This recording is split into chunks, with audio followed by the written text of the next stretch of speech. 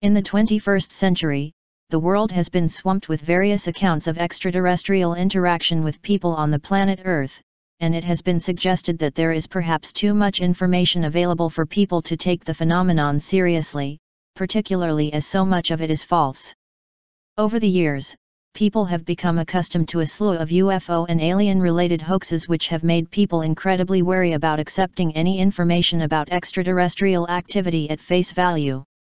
Over the years, various sources such as official documents, videos, images, and compelling testimony from eyewitnesses have attested to the fact that human beings are regularly in contact with extraterrestrial beings.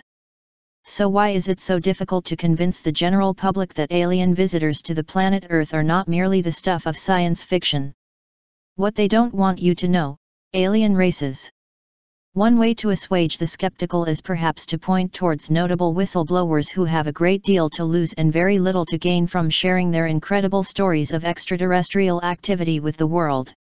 Through these whistleblowers, a full, comprehensive and authentic account of the UFO phenomenon can emerge, which is far more fascinating than anything a hoaxer could cook up. For instance, one of the most credible whistleblowers, the former Canadian Defence Minister Paul Hellyer, has said that aliens visiting the planet Earth is not a homogeneous block but are actually comprised of no less than 82 different species, all with their own agenda. It has also emerged that the many governments of the world collect highly classified and top-secret documents which are routinely provided to military personnel concerning these beings, despite the fact that these same governments publicly deny the existence of UFOs. For instance, the former head of the CIA Roscoe Hillenkoetter said in 1960, "Behind the scenes, high-ranking Air Force officers are soberly concerned about UFOs.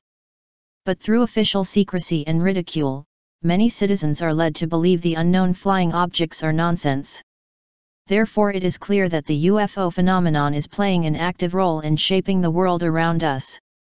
The important thing is for researchers and members of the public to be able to separate the astonishing facts from the fiction so that they can gain an authentic view of how these aliens and their contacts in the governments of the world interact with one another."